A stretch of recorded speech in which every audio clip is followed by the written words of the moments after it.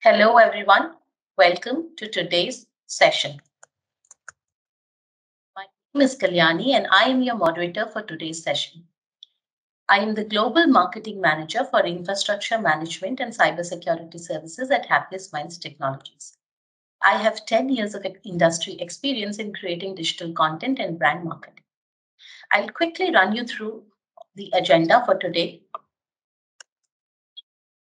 After we are introduced to the panelists, Vijay will walk us through this current cybersecurity trends.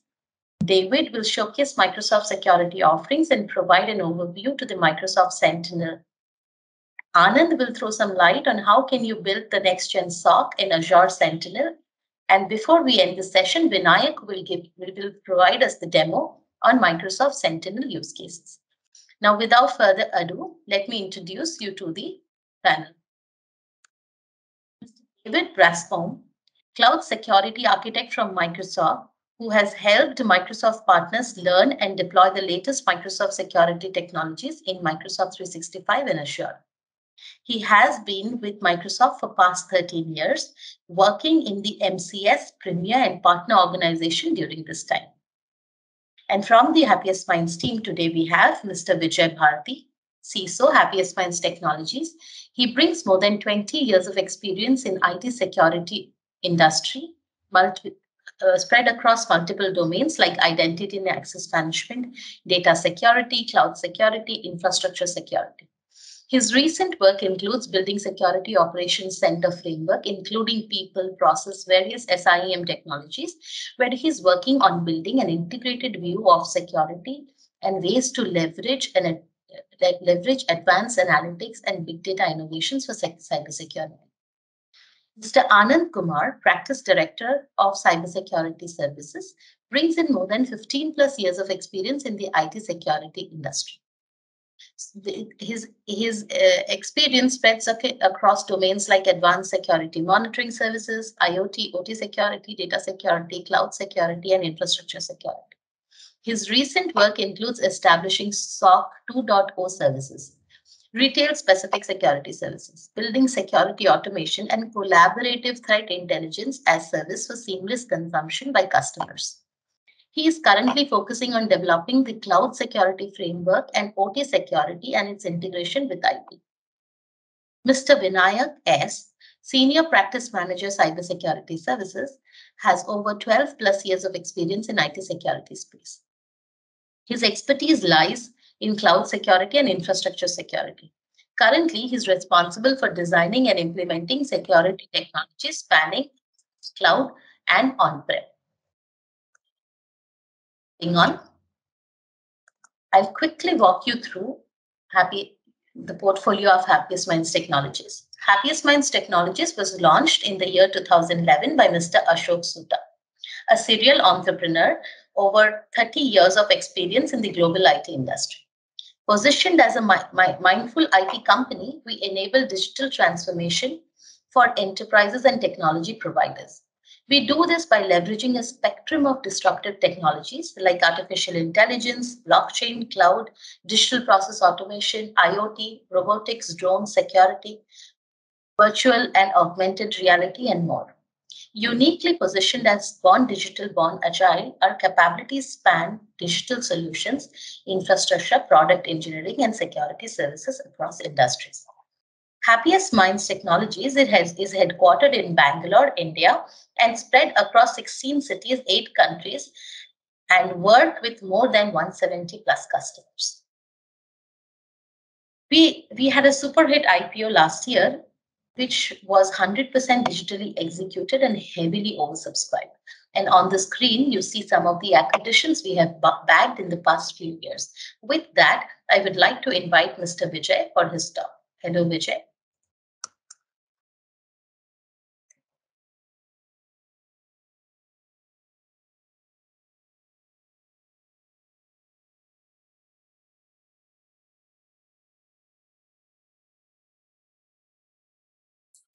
World Economic Forum conducts annual global risk report.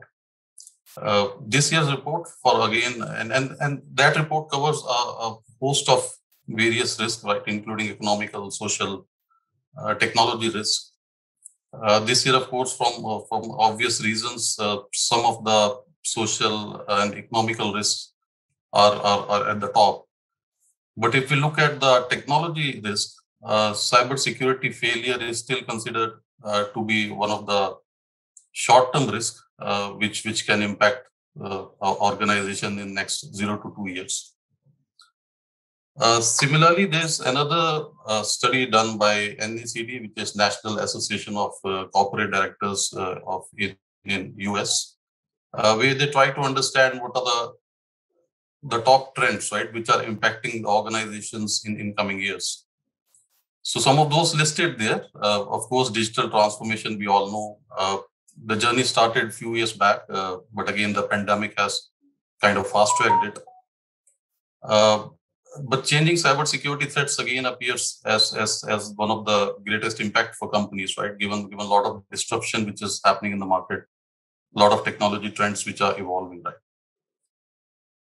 So again, as we see, cybersecurity remains a key risk. All of us in the industry have been trying to do cybersecurity from decades, right? But still, I think we are still at a stage where the risks are pretty high. To understand the reason behind these ongoing cybersecurity challenges, probably we have to have a little closer view on what's the reason behind that and what are some of those industry shifts which are impacting cybersecurity. Kalyani, can you please move to the next slide?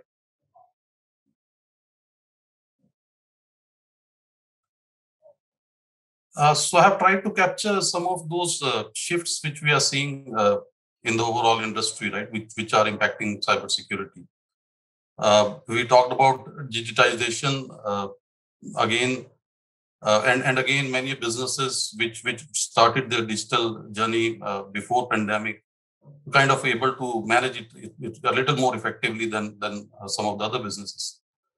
But again, pandemic has created a whole lot push for businesses to go digital. One of the greatest movement which is happening is towards cloud adoption, and we are seeing cloud adoption increasing across the board in the last couple of years. Earlier, companies were trying to use it more for my infrastructure as a service, right? But again, more adoption of PaaS, SaaS, and the whole architecture in terms of how companies are leveraging cloud has been changing.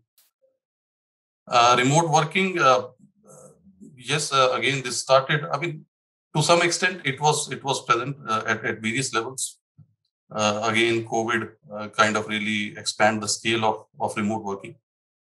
And we believe that this trend is going to continue, right? And it is the requirement of all the organizations to really be able to secure all the remote users, all the remote working environments. Supply chains, as businesses goes more digital, the business processes are expanding across multiple vendors, multiple partners. Data is getting spread across this entire supply chain, right? Exposing us to further risk. That's something which needs to be really addressed. IoT, specifically connected world, right? Again, this is something which is on the fast track, which is evolving with the adoption of 5G, which will give you tremendous capabilities from a bandwidth perspective. We will see much more integrated and connected devices, which again will of course result in, right, in terms of some of these risks expanding across coming to your home, right, along with those IoT devices. DevOps, a lot of architecture, right? I mean, some of the traditional architectures which we used to do a few years back, a standard 3-tier web architecture, a lot of that is being changing. A lot of people are adopting serverless computing, microservices, containerization. So some of the traditional ways of deploying security, creating those parameters and boundaries across certain workloads is kind of diminishing fast. All this is resulting in a tremendous skill shortage, right? I mean, cybersecurity skills were anyway, there was a shortage in the market. But now you need people who understand cybersecurity with cloud, with microservices, with containers, right? So things have its own learning curve. So it will still take a little bit time for us to really start seeing more profiles in the market, more capabilities in the market. And of course, data privacy, as we have seen the journey started, right? I mean, it has been an area of concern for quite a long, and given the number of data breaches and different attacks which have been happening, there are a lot of new regulations which started coming out with GDPR, California Privacy Act, and similarly, user awareness is again is very important, right? I mean, businesses which will be able to provide assurance of security and privacy to the users will definitely thrive. But that's again a key aspect, right, which needs to be looked into. So these are some of the industry shifts which are keeping cybersecurity at its toes, and cybersecurity technology vendors are responding to these, right, and as a result of some of these shifts, we are also seeing new methods, new evolution and innovations in the overall cybersecurity. Some of the areas I've tried to capture here. Of course, AI ML, as the data sets becomes huge, as the talent becomes a challenge, it is expected to do a lot more with AI ML, which is now being adopted at across all layers, including at your endpoints with EDR, on your network with NDR. Similarly, in your security operations at your SIM layers, to be able to collect those data and be able to run AI ML based queries and threat hunting capabilities around that. MDR, XDR, and one of the area, right, and because of digitization, because of expanding footprints of these processes, right, a lot of data at different endpoints getting generated.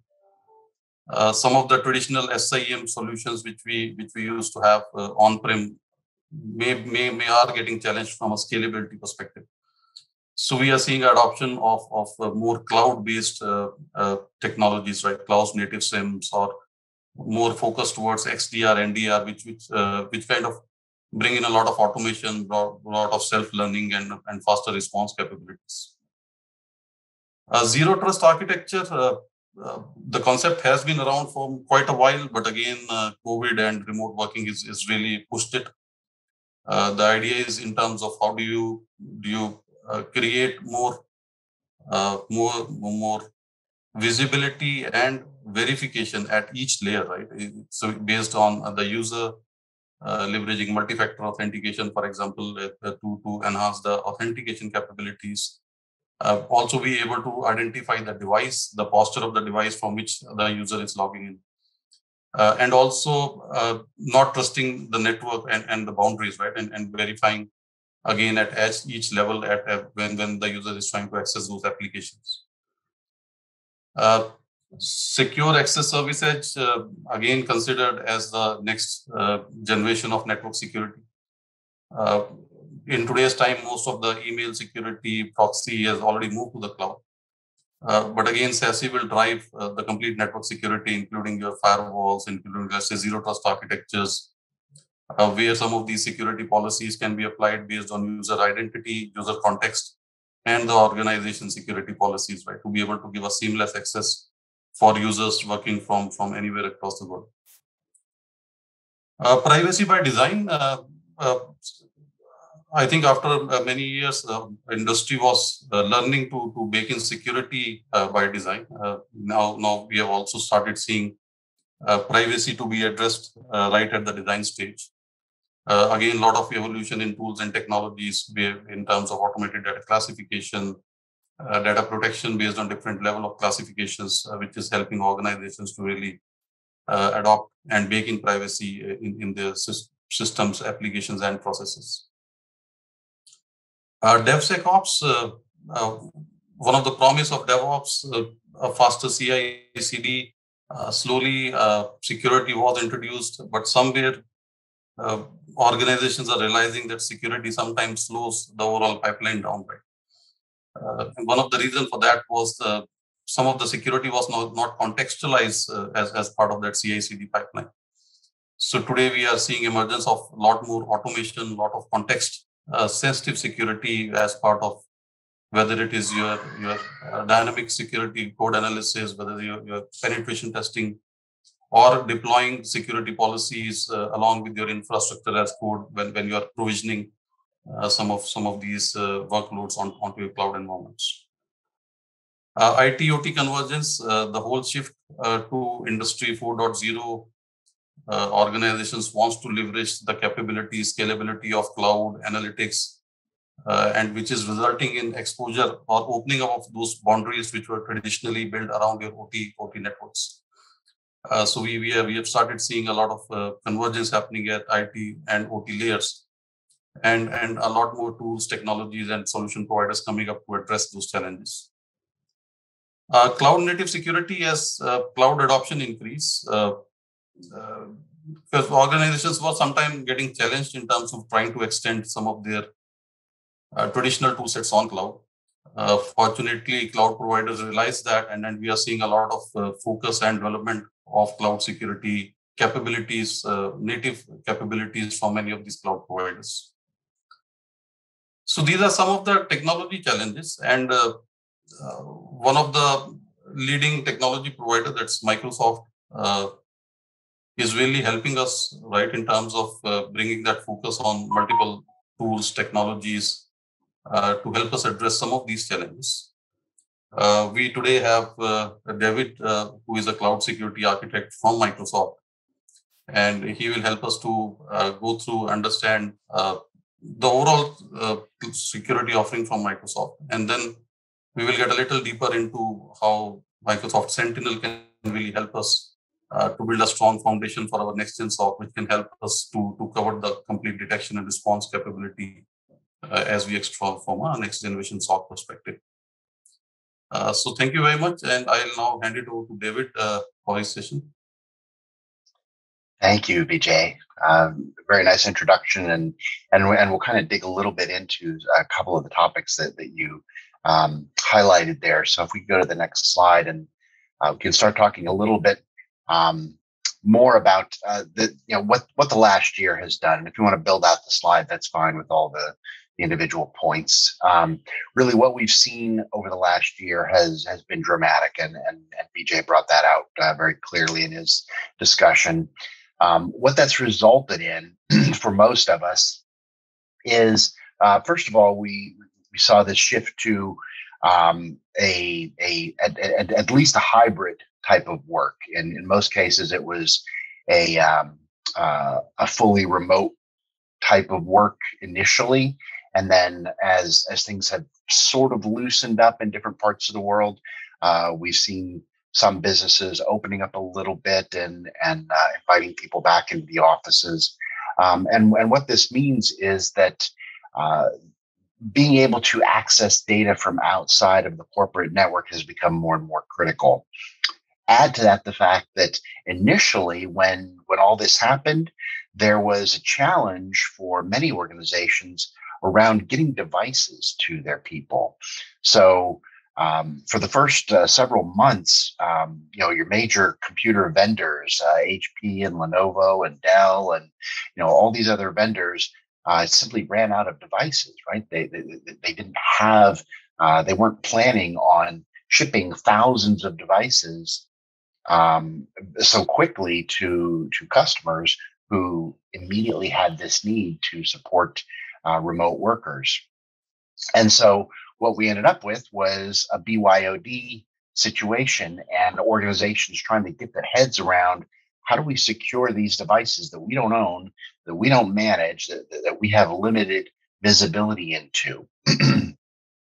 Then once we had that kind of settled a little bit, we had to figure out how do we start detecting issues in these networks. So people that are connecting with maybe their personal laptop into the corporate network, how do we understand, how do we get visibility into what's going on that device, what kind of data they're storing on that device, what third-party cloud applications they're connecting to from that device that might represent a DLP risk.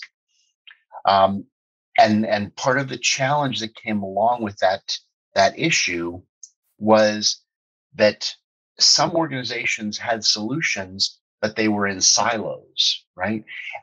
They were able to get visibility into one piece of the problem, and then another silo had visibility into a different piece. But there wasn't a uniform sort of visibility that they had that allowed them to see the entire landscape and to see what their end users were doing, what the device's health and compliance status was, what applications they were connected to, and so on.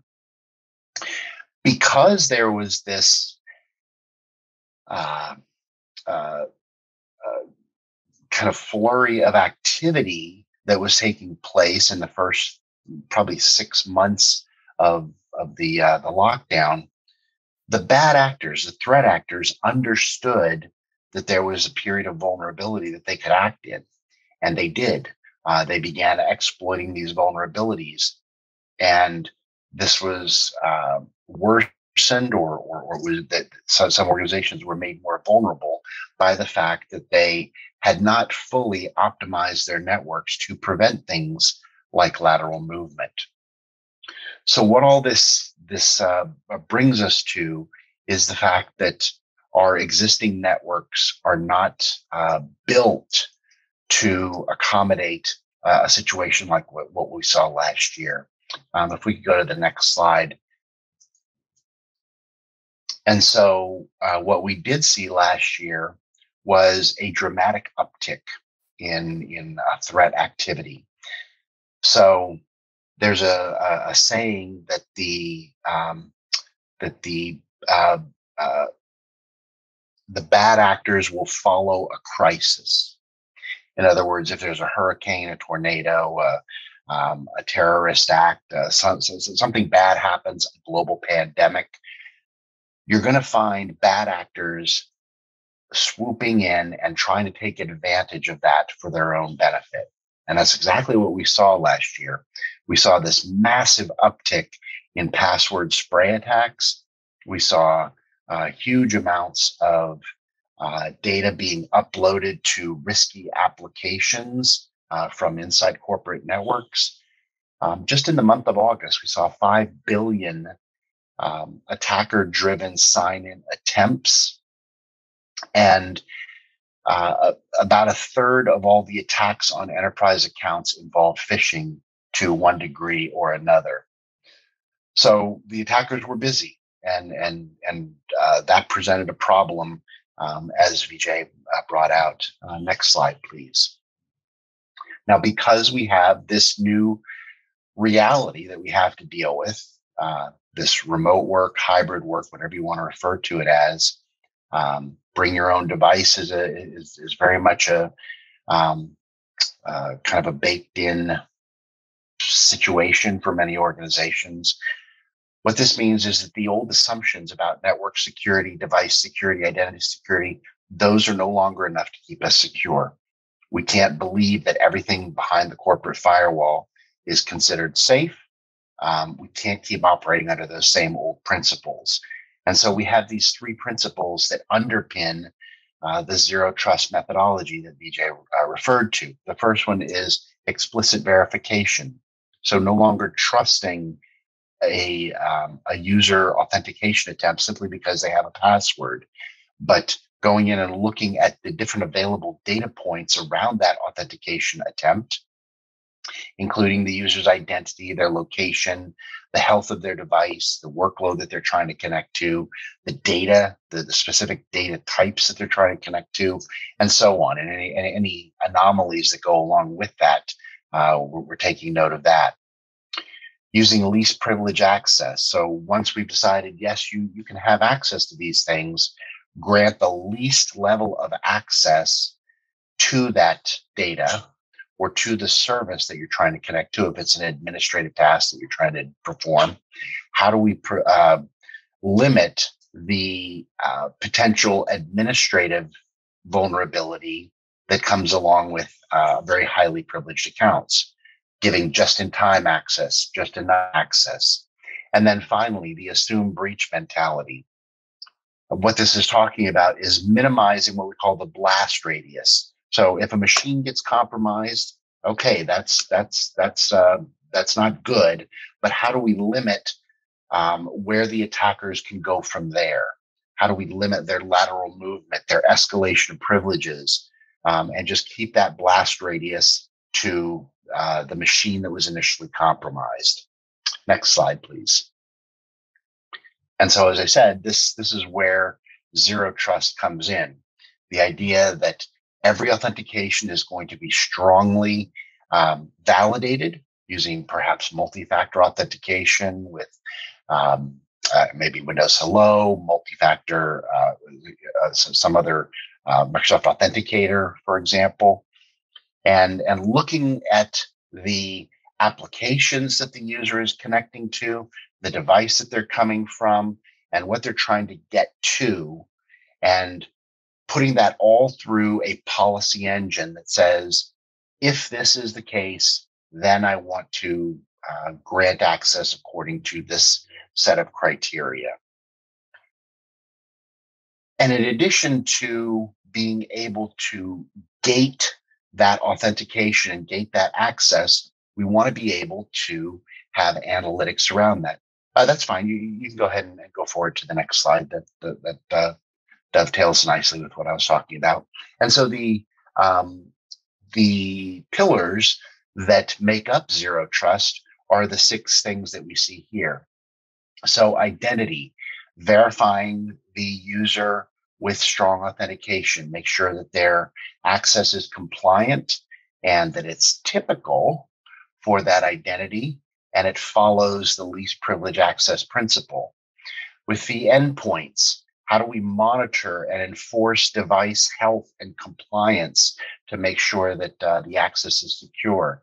Applications, are the applications being monitored in real time?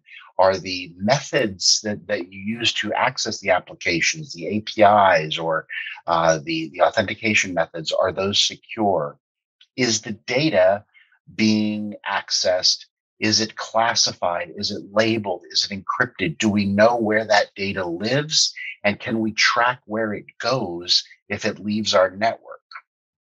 And the infrastructure, are we able to make sure that if a user is trying to access a piece of the infrastructure, whether it's on-prem or in the cloud, that piece of infrastructure is secure?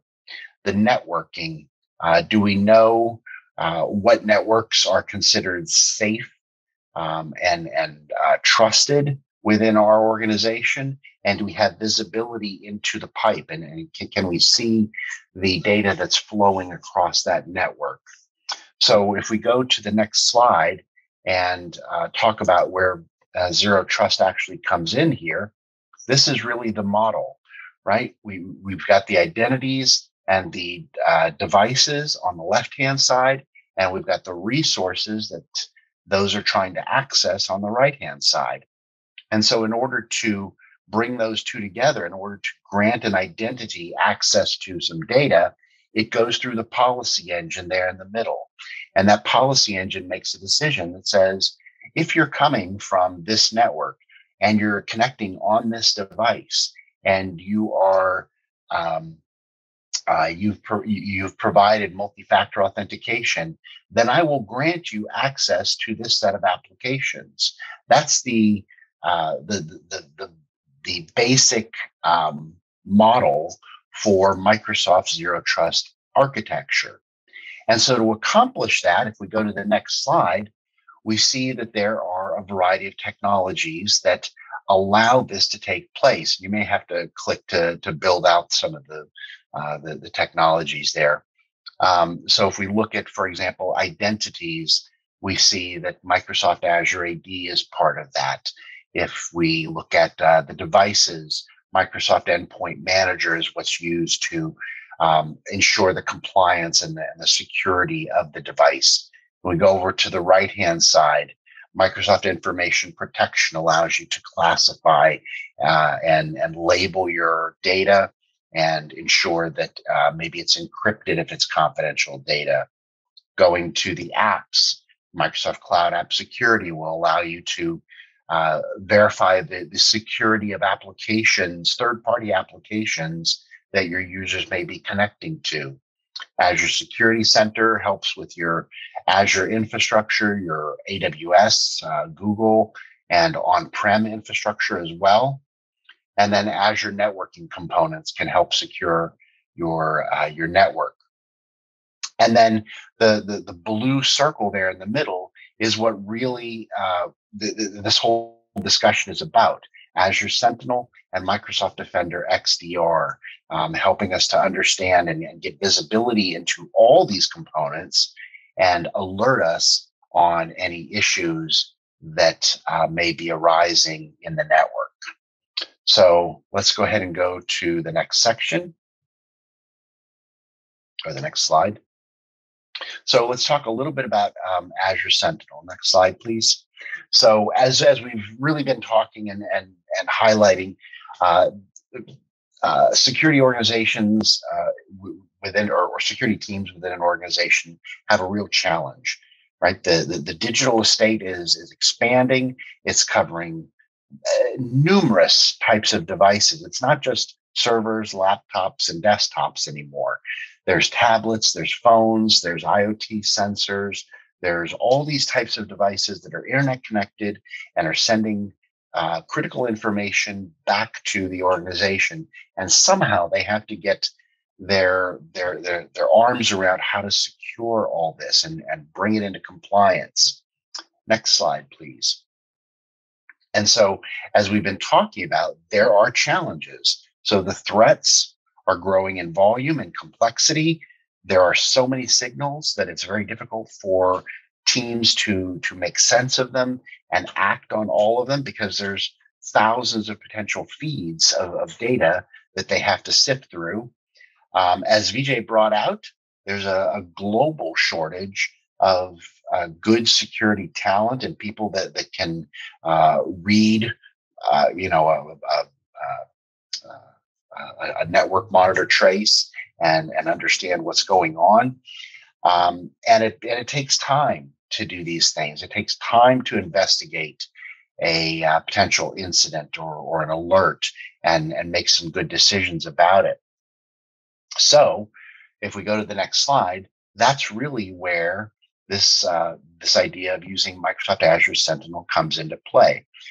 Now, why is Azure Sentinel such a step forward for many security organizations? Number one, it is cloud native. It is not simply a bunch of VMs that have been moved from an on-premise infrastructure into the cloud. And if you need more capacity, you build more VMs. It is Azure services. So you have Azure Scale, and it is built purely in the cloud. So you have limitless cloud speed, limitless cloud scale. Right now, we have the option, which, for how long it'll last, I'm not sure. But we have the option for customers to bring in not just their Office 365 data, as it says here on the slide, but your Azure activity logs, your Defender logs, your Cloud App Security logs. All those can be brought into Azure Sentinel for free, so you can start getting visibility into what's happening in your environment. It does integrate with your existing tools. So if you have Splunk or QRadar, Logarithm, or something like that, you can start integrating slowly with Azure Sentinel and still keep those on-prem solutions maybe in place until you've got all your correlation rules and playbooks and things like that converted over to Sentinel. And it does use Microsoft's quite effective artificial intelligence and machine learning tool sets, so that you can get better understanding of the data and can make better decisions about alerts that you see. Next slide, please. What this means, because it's built in the cloud, is that it takes much of the burden off of your SecOps team, because they don't have to worry about building infrastructure. They don't have to worry, is the storage going to run out? Do I need to buy more storage for my SAN? The service is available right in the Azure portal. It scales automatically. There's no built-in limits. You can put in limits if that's what your budget requires, and that's fine. but there's no built-in limits automatically applied to the Sentinel service. And so what that means is you can get running very quickly with Azure Sentinel. Next slide, please.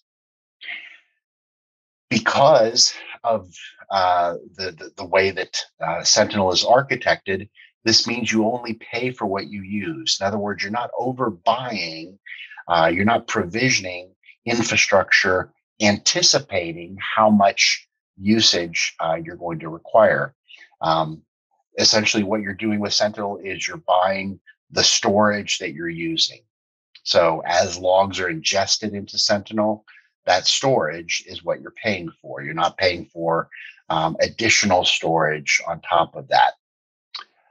This gives you the ability also to set up things like a capacity reservation, which allows you to be more predictable in your billing. So if you know that on average you're ingesting 10 gig a day, you can set up capacity reservations, which allow you to get a discounted rate on a certain amount of storage. So you can just ingest data and pay for what you're using, or you can get a little bit lower rate by saying, we anticipate that we're going to use this much, so please set aside this much data or this much storage for us. So that model can be transitioned from month to month. So you can either do a pay-as-you-go or a capacity reservation, and you can essentially switch back and forth depending on what's most effective for your payment methodology. Next slide. Now, as I mentioned, we do have integration, obviously, with Microsoft solutions, and the native cloud solutions are the ones that work right out of the box very easily. You set up just with a few clicks, and you have Microsoft 365 data being ingested for Defender and Office 365 and so on. But there are also connectors that you can use to ingest data from other partner solutions. So Barracuda and Zimperium and other vendors have connectors that you can use to pull data from their solutions into Sentinel and get visibility into these other third-party products. We also have the ability to bring in data from syslog and Ceph. So if you have a number of Linux devices or your standard networking devices that are using syslog, we can ingest those syslog sources into Sentinel, and then you have visibility across all the different platforms and even from other cloud providers. So we can ingest data from AWS, GCP, Salesforce, Zoom, Slack. So your data from all those places can be brought into Sentinel. Next slide. If you have the ability to, and perhaps data scientists on staff that are building machine learning models around security of your unique environment, those models can be brought into Azure Sentinel and used as a way of detecting anomalies or threats in your environment. So there's a lot of alerts and types of detections that are built into Sentinel, and that's great. But Microsoft, for example, doesn't necessarily know how to detect a threat against an oil pipeline or some manufacturing line for a car manufacturer, right? That's not a standard part of our business. So if you have that type of machine learning model to understand what those threats look like, then you can ingest those into Sentinel and use those with your unique industry knowledge as a way of detecting threats. And the GitHub community is very healthy. So there's lots of alerts and tools that you can use there. Next slide, please. So building on this idea of the AI, there are a number of different detections, depending on the number of data sources that you're getting, right? You could have hundreds of detection rules.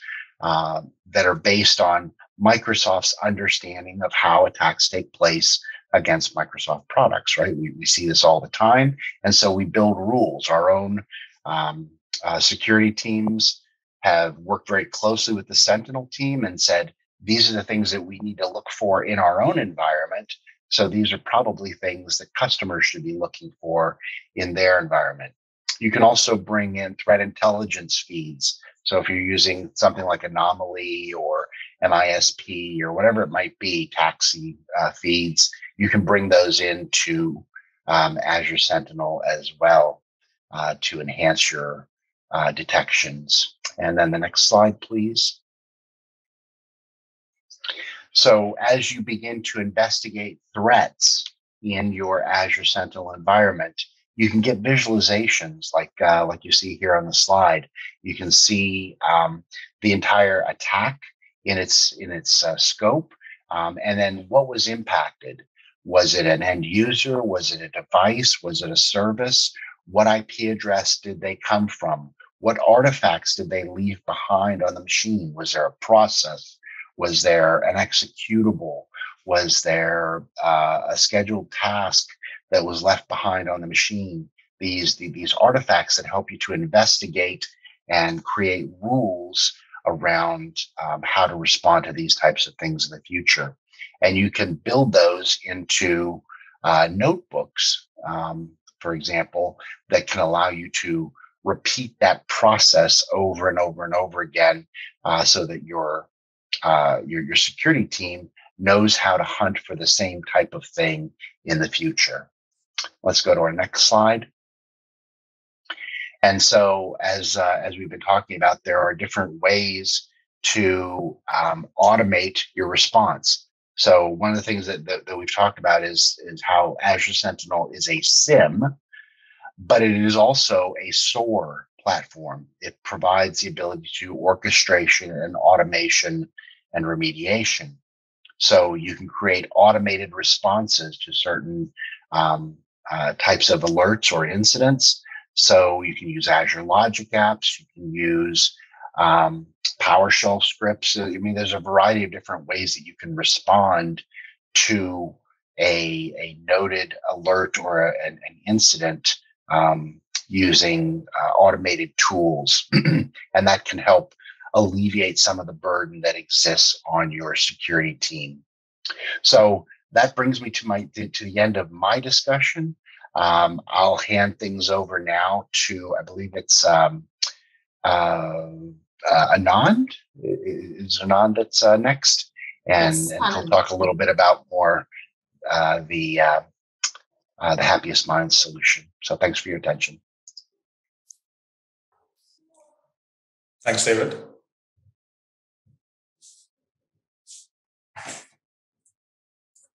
Yeah, can we go to the next one, Glenn? Right.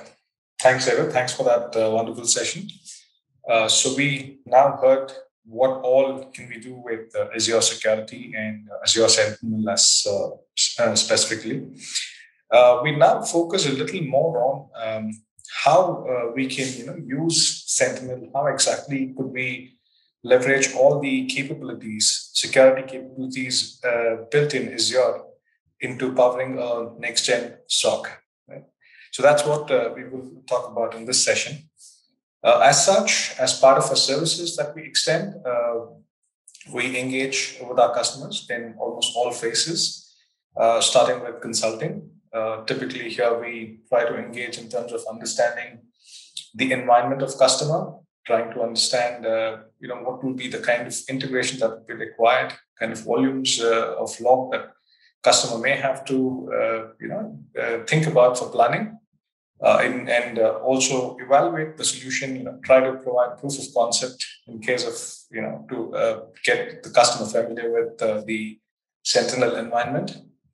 And also in case if there's any existing environment, we could probably discuss with them in terms of assessing the maturity of the kind of configurations, or it could be in terms of the overall process. Right? When it comes to engineering, it can, we kind of engage in all aspects, be it right from implementation, trying to enhance the existing services, provide some technical gap assessments, and eventually provide a managed service wherein we can establish a centralized SOC for our customers consuming Azure Sentinel and provide 24/7 security incident response and reporting as well as remediation support.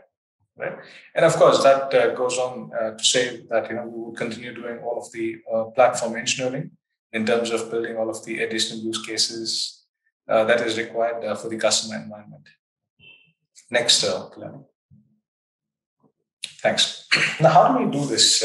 So we kind of spend a lot of time trying to understand what all is essential for an effective security monitoring. Right, it's not just about one solution which typically help us in developing a good security monitoring capability. So with that said, we try to understand what are the different techniques and tactics adopted by a lot of the attackers in terms of, and what are the data sources which help us identify those attacks in different phases, right? So with that, we've kind of put out our framework in terms of what all is essential for an effective security monitoring setup, right? So what we've done is we've put a block-wise architecture, with the first one being proactive, predictive, and then adaptive. Right? Now, proactive is where we can look at something more proactively, right? As the name goes.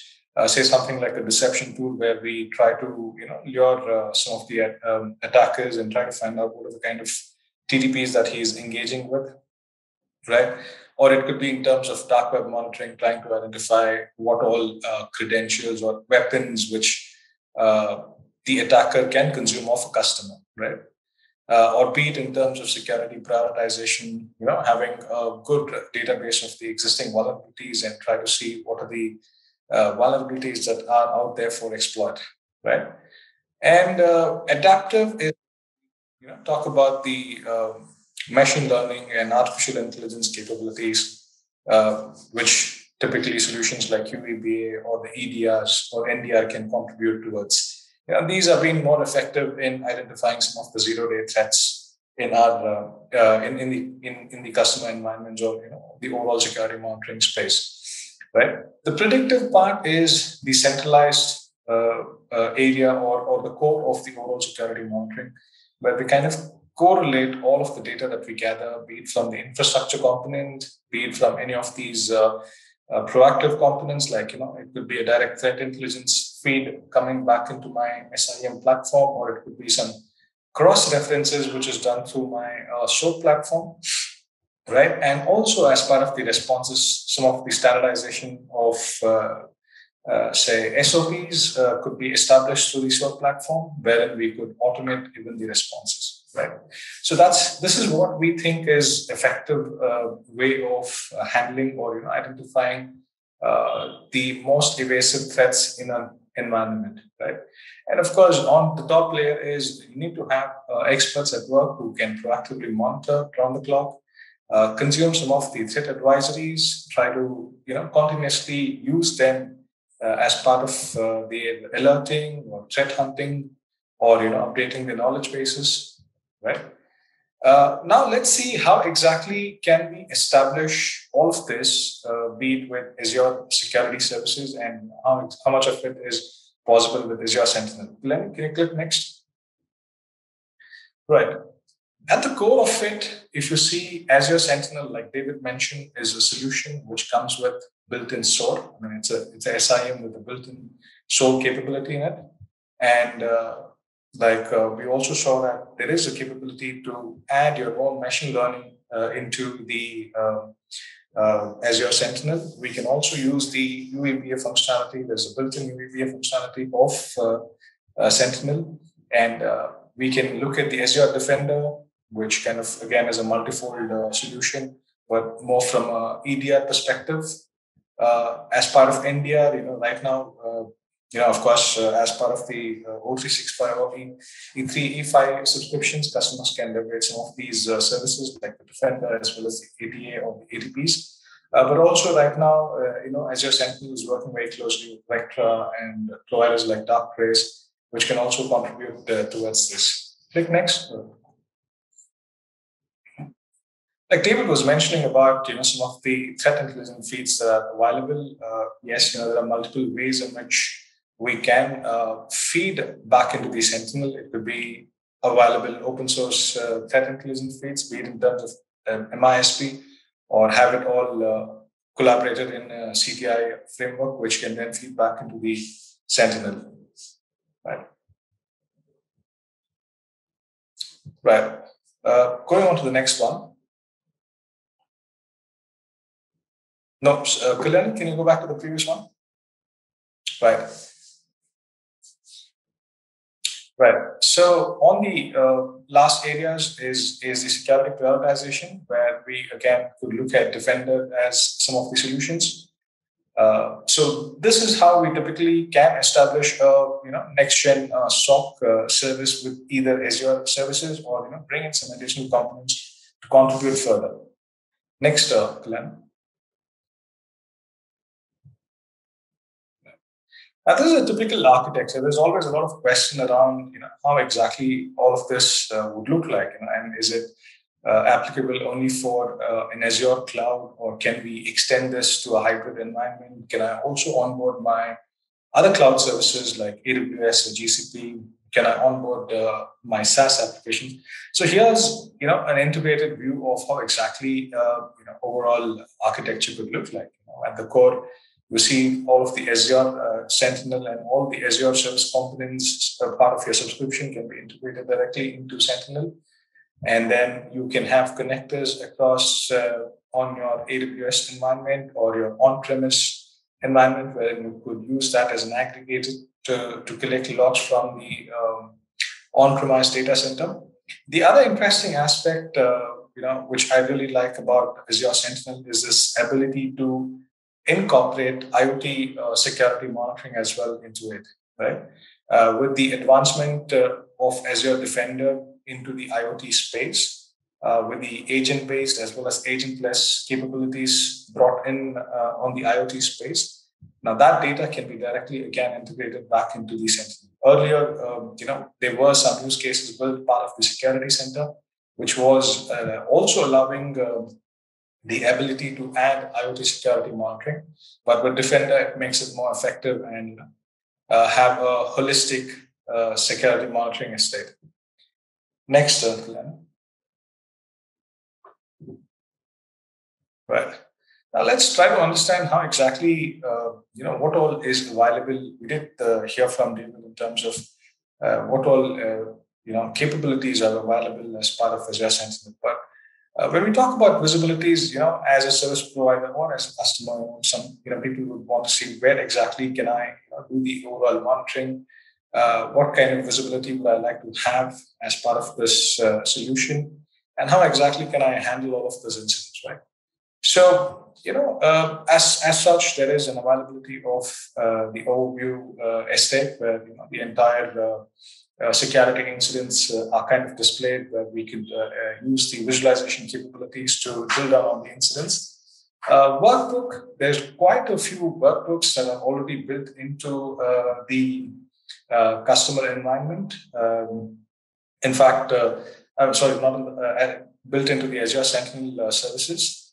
We could further add additional customized, workbooks based on customer requirements. As long as there is data available, it's a very straightforward and easy aspect to establish more customer-specific workbooks, to suit your requirements and to have the right kind of visibility of the areas that you're more focused about.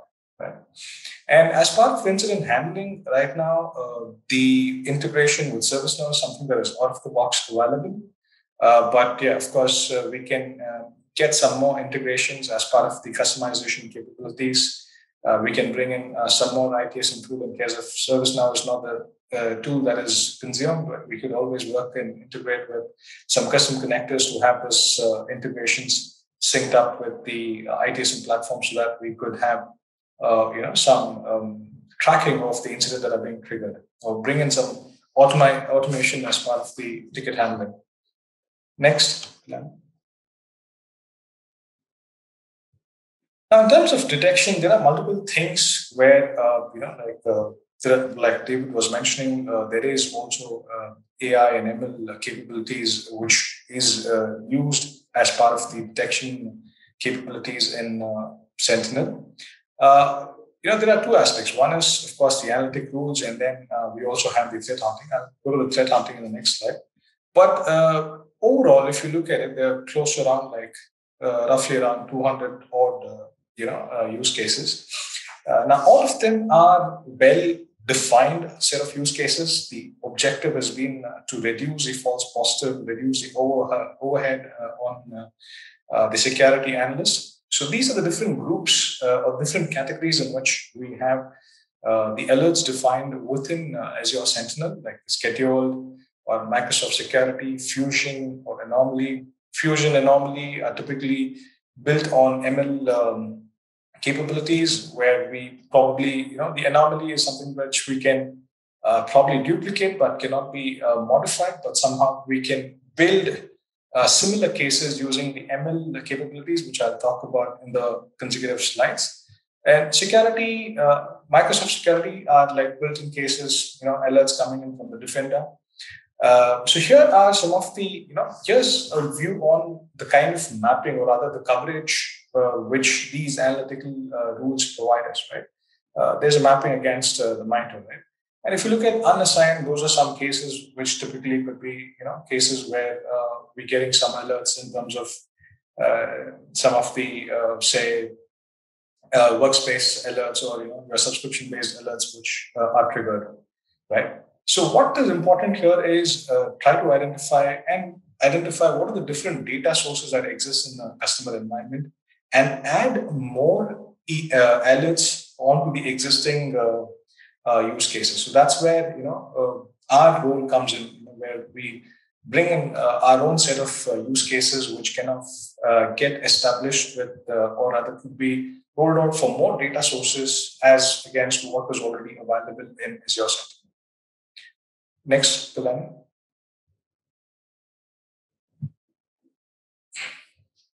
Now, in threat hunting, again, there's a well-defined, a lot of queries that are already built into Azure Sentinel. And again, it's not just a particular way of doing threat hunting. It's also mapped in terms of the different phases of the kill chain as such. Like if you could see, here's a snapshot of the mapping in terms of the number of queries that are available, and the different phases of the attack which it can help in identifying, right? Now, apart from this, what we can bring in is, try to get some different threat hunting. What do we base this on? It could be hypothesis driven, wherein, we know that there is an exploit, and then here, I mean, like, a similar kind of, exploit in a similar industry, which we can get the TTPs about and put them as part of the threat hunting query, so that we could proactively look for any such occurrences before the customer could be impacted. Be a little more proactive in there, or identify, be it situational, in which case identify some of the crown jewels of the customer environment. Try to identify if there's been any kind of activity on it, or have there been any kind of activities from the system, and identify if it could be compromised, right? And at the same time, the threat intelligence driven, like we said, there's a lot of advisories which we are subscribed to, and a lot of dark web monitoring happens from our end. All of that input kind of, again, gets converted into writing some custom queries for the customers, or be it putting in the known IOCs, or some hash. It could be in terms of hashes, or it could be in terms of URLs. So which typically gets converted into queries, and it can be used, to identify any kind of threats which probably could persist in your environment. Next.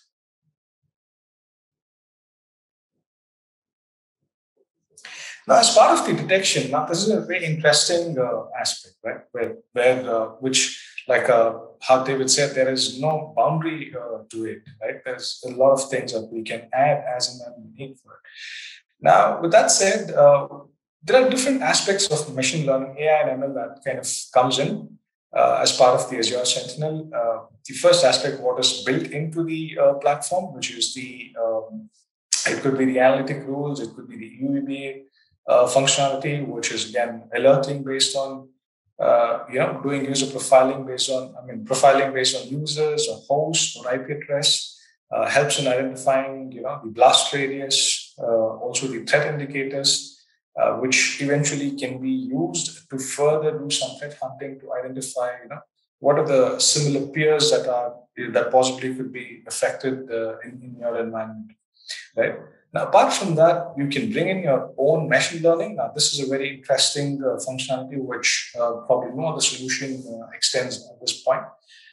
Typically, the way which we were looking at it when outside of Azure Sentinel would be to have a data lake solution and have that fed back or the metadata fed back into the security monitoring space. This is a similar way of doing it, but you don't have to get an external data lake solution. What we can actually do is leverage the notebook functionality, wherein we can run our own machine learning capabilities, right? And it could also be in terms of the existing data bricks, the business-related data analytics which are running already consume some of those. And if you want to run some specific algorithms using the Jupyter notebook, we could always establish those. And for that, there's a lot of existing content already in the Azure Library, provided in the Azure Library. Some of them are built into the Azure Sentinel platform. Now, what we do with this again is again multifold. There's one aspect wherein we look at it for the security analyst, where we could use for say doing further threat hunting or for the triaging, establish more visualization in the existing environment. It's more like incident investigation that we could automate, right? And the other aspect is where if you want to bring in some customized data sets. Earlier, we were trying to establish this for the data analytics that was carried out on all the IoT platform. So that's one example where that intelligence can be brought in again. Any of the security threats that needs to be addressed by the security team could be converted into alerts, which again goes back into the Sentinel workspace. Next. Now we've seen. What all do we have as part of visibility? What all do we have as part of detection? Get to the respond part of it, which is the automation. Now, while it's straightforward to say that there is a capability of SOAR within the Sentinel, it's not a so straightforward activity in terms of defining this. Right? So the way we do it is we go take a phase-wise approach, wherein we try to identify what are the kind of alerts one receives? How do I classify these alerts? It could be in terms of volumes, repetitive alerts, which has a traditional or a standard SOP, or it could be cases which is very critical, which needs to be attended immediately, or it could be cases which takes a lot of time, which become my focus area for automation, right? So this kind of helps us establish what should we focus as part of automation first, so that we could bring in more efficiency in the security monitoring space. Right?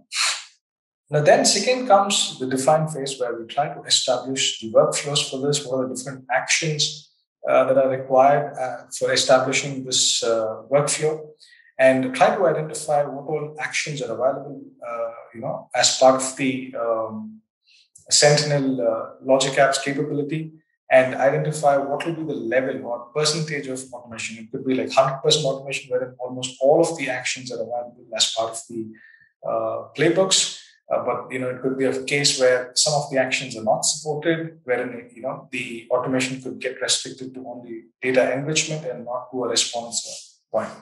Right? And eventually after that, we get into the execution phase, where we actually define all of these playbooks, build some of these custom logic apps, right, and try to establish end-to-end response automation, right?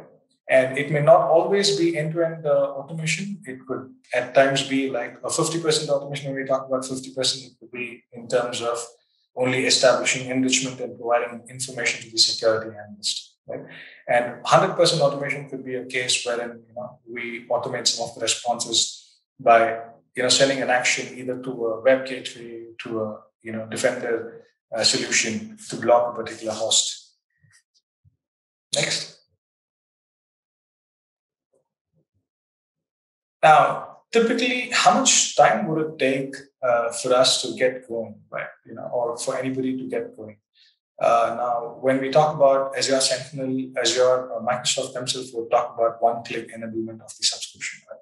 That's only the enablement part of it. But then there's a lot of work in terms of identifying how exactly you should go about what all should be integrated as part of the security monitoring space, and then selectively implement that in terms of integrate the data sources that you've identified for security monitoring.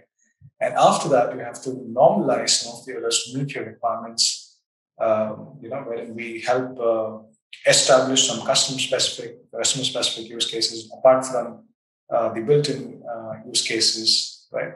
And then goes into the regular monitoring phase, which is the ongoing process. Now, as part of the ongoing process as well, we kind of get engaged in building more use cases. We don't stop at in the initial stages, but it's a continuous process where we constantly try to enhance the existing capabilities, try to build more threat hunting queries, try to build more analytic rules, or rather establish some machine learning capabilities, or use the ML capabilities and establish more reporting through the Azure Sentinel. So these are the indicative timelines by when it could be fully functional. So if you look at it from the time we click the initiate button, we're probably looking at some 4 to 6 weeks of time when we actually start seeing good amount of results. Right? Next. Now, this is the way we establish or provide our SOC 2.0 services consuming Azure Sentinel. Initially, we spoke about our 2.0 framework, the first layer being the security incident monitoring and response. We do the incident monitoring, remediation support, threat hunting, response automation. Threat intelligence, we consume either the built-in, or we also have our own threat intel platform, which kind of gathers a lot of data from the available open sources, and we feed that back into the Sentinel services.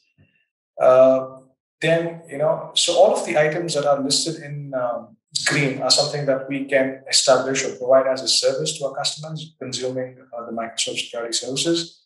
The items in gray are something that is not available right now with Azure Security, for which we could look for some third-party solutions, typically the dark web monitoring. We could look at something like a record of future or an anomaly to look into the dark web. So this is pretty much how we establish, and these are the event sources which we typically try to integrate as part of the security monitoring. So I think that finishes what I had for today.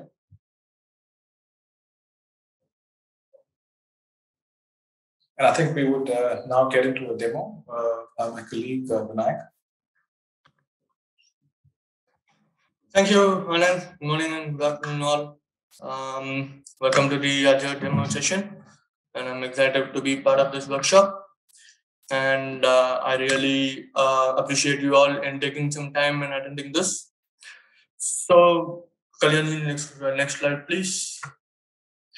So today, the agenda for today's demo that we are going to talk about the following sections. So to start with, we are going to talk about the Azure Sentinel prerequisites. What are the prerequisites that you need to take care to enable your Azure Sentinel?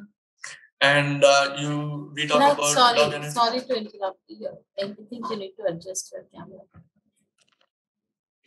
Yeah, I'm sorry? This is better. Yeah, this is better. Yeah. Okay, so and then we talk about the data connectors to connect your various data sources and analytics. Once you have those data connectors, connected, we will be defining the use cases, which is nothing but on the analytical section. And investigation, post defining your analytics. So whatever the rules that are matched onto the analytics, your SOC team will be investigating further. So we'll be talking about how Sentinel makes the investigation more easier. And hunting, proactively looking for new anomalies. And threat intelligence, where where the feeds or threat indicators you can import and leverage them with the Sentinel. UEBA, a beautiful feature on user entity and behavioral analytics, followed by workbooks, dashboards, and visual representations. And last but not the least, the playbooks, which can help you do the automation and orchestration your threat response. So before I move on to the demo, let me talk about the prerequisites that needs to be taken care. So you need to have an active Azure subscription, and you need to have this log analytics workspace as well. And to enable your Azure Sentinel, you need to have few contributor permissions, and as well as the contributor permissions to the Azure Sentinel workspace, and as well as your resource group. And of course, a few data sources that may require additional, permissions. And last but not the least, Sentinel is pay as you go. So please do not forget to check for the pricing before you opt for Azure Sentinel. So with this, I will be sharing my screen so that I'll take you to the tour ride of Azure Sentinel.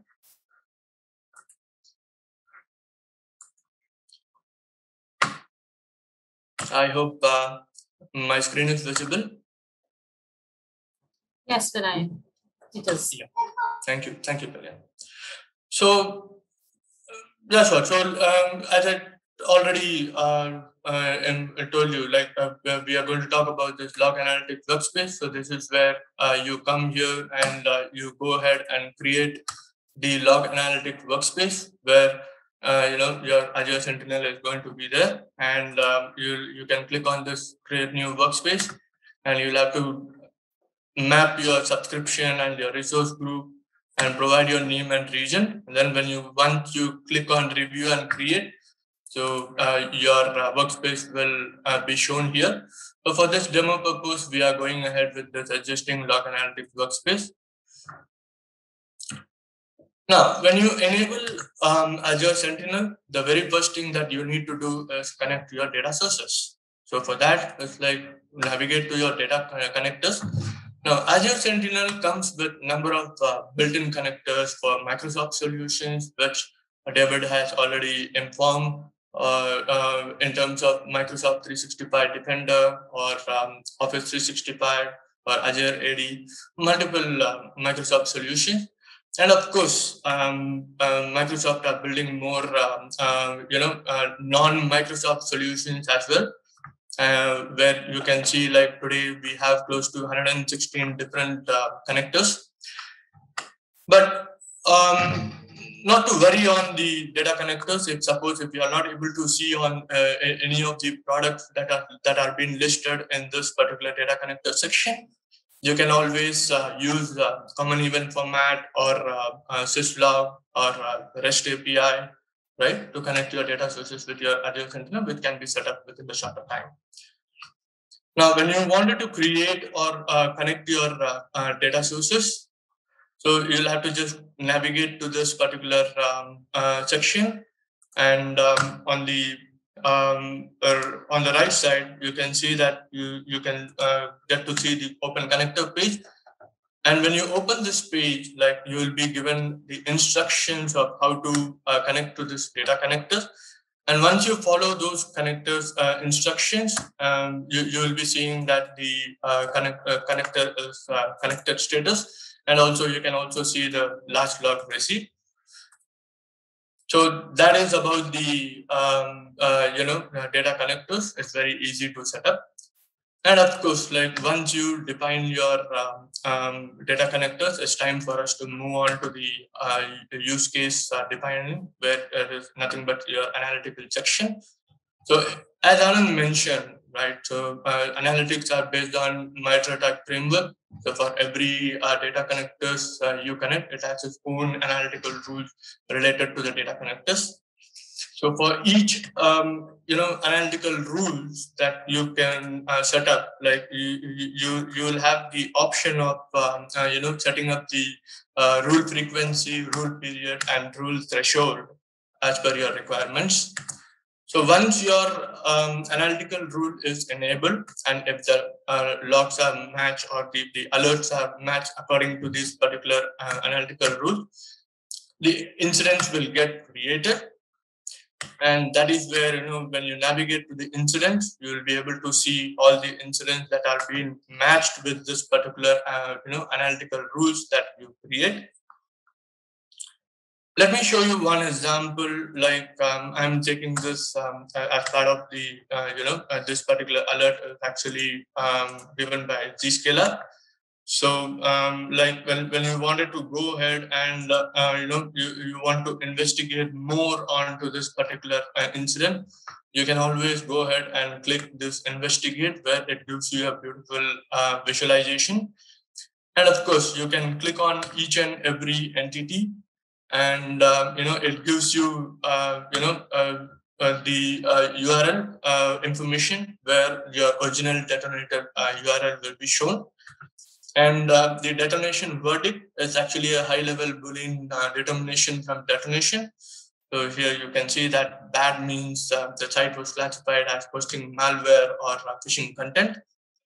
The destination final URL is nothing but it's your final observed landing page after all the redirects from your original URL.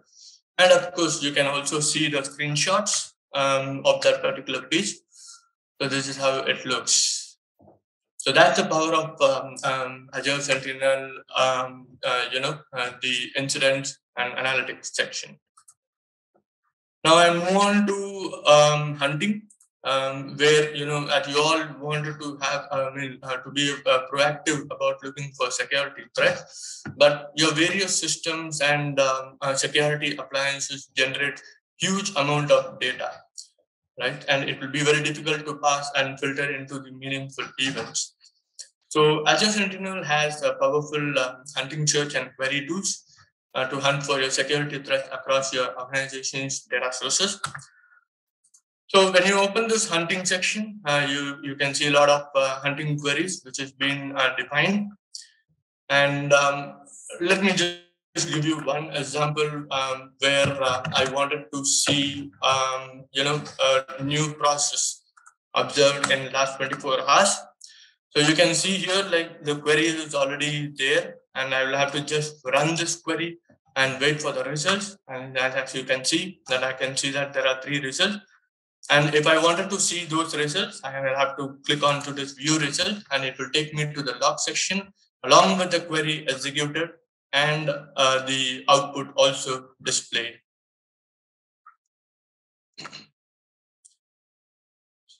So that is where it's very easy for us to search. So these are the output that you can see as the 3 results, right? Now, moving on to threat intelligence. So, of course, threat intelligence is currently in preview mode, and very soon it's going to be in general availability. And they basically represent your data describing the known, existing, or potential threats to the system and users. Nowadays, SOC teams are facing a lot of challenges in order to improve their efficiency in their threat detection, investigation, and response. So this threat intelligence part in Azure Sentinel will address those challenges. As you can see, you have 3 ways to import or through the threat intelligence feeds. One is that you have 2 connectors readily available. That is on the data connectors, where you can see that there is a threat intelligence platform data connectors and as well as taxi data connectors. As you can see here, the threat intelligence that the source has security graph, which means that it is actually being imported using the threat intelligence platform data connectors. And in case if you see the source as Azure Sentinel, then you can you can create your threat intelligence by clicking on to this add new. Since this is a demo mode, we don't have the permission to showcase this. And of course, if you see any friendly name on the taxi server, it is nothing but it is imported using the threat intelligence of taxi data connectors. So by this way, you can import the threat intelligence piece. Moving on, I'll be talking about this entity behavior, which is user entity and behavioral analytics. So Sentinel collects logs and alerts from all of its data sources which are connected, and it analyzes them and builds a baseline behavioral profile of your organization entities such as users, hosts, IP addresses, and applications. So inspired by the Gartner's paradigm for UEBA solutions, so Azure Sentinel provides actually an outside-in approach based on the 3 frames of reference, which are nothing but use cases, data sources, and analytics. Now, let me just show you one example here. Can I just sorry to interrupt, just to check on time. In next 3 minutes, if you can wrap up your demo, we have 5 minutes for Q&A, and then we can close the session. Thank you. Thank you. So on this particular section, I'm able to see the OS type as Windows and the version as 10, and the a lot of details that you can see on this. And of course, you can also see a lot of insights and the related alerts and activity time. And when you enable the Azure Defender and Microsoft Defender for endpoint, you can always get to have all these alerts and as well as the recommendation given by the respective sources. Now, as you can see, in the insight sections, you get all these type of information. And if you want to deep dive onto this, you can click onto this, and it will take you to the the log section, and it will give you all the respective outputs. Moving on, I'll be talking about workbooks, which is nothing but basically in today's world we require dashboards, visualization, representation of data, trends, and anomalies, which are very much essential. So Sentinel has a lot of out of the box workbooks, and just wanted to showcase one workbook part here. So you can click onto this, and you can really see a lot of information in terms of different data sources that you are connected. So this is how your workbook looks like. And last but not the least, the playbook part, where David and Anand, both of them, mentioned about the playbooks part. So where you can do an orchestration and automation for your threat response. I'm just showing one example that this is how you actually configure the the playbooks, where it has a kind of a workflow where you can define those workflows, and you have to call this particular playbook under the analytical section so that all the automation and orchestration happens. That's all about I have in demo part. So I hand over the mic to Kalyani, and as well as the screen share. Thank you, Vinayak. That was a quick demo and was good. Smooth. Yes, I'm just checking. And any questions? Guests, please drop it in the Q&A section. We'll pick it from there. We have one question there. Can we have custom content in the dashboard or the workbook? Vijay, you want to take that? Yes, we can build any number of custom queries through the supported language called KQL, and those queries can then be used to really build different types of dashboards and workbooks as needed. As Vinayak was showing, right, there's a lot of inbuilt workbooks already available, and some of those queries can be can be customized to create different views. So any sort of customizations in terms of creation of dashboards and workbooks is possible.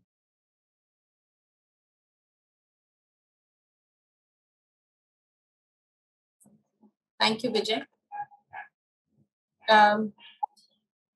How can we integrate custom application or non-supported devices to Azure Sentinel? David? David, do you want to take it? I'm sorry, could you repeat the question, please? How can we integrate custom applications or non-supported devices to Azure Sentinel? Oh, okay.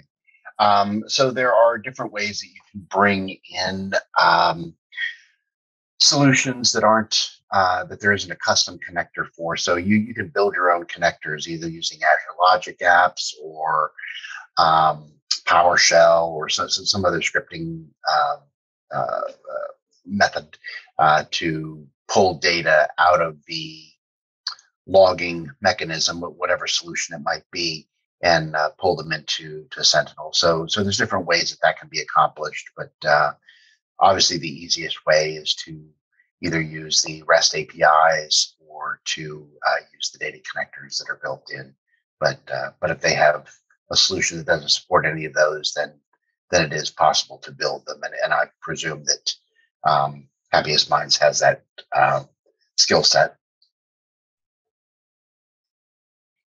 Yeah, that's right, David. And in fact, for some of our customers, we have built custom connectors for solutions, for example, like identity management, which is Okta or Cisco umbrellas. So it's definitely possible, and then not a very complicated process. Okay. Just one more question. Does Happiest Minds provide POC on Sentinel? Yes, absolutely. We have been helping customers to really understand how the solution fit in their environment, conduct POCs, see them, the solution working in real time in their environment. We do offer POCs to the customer.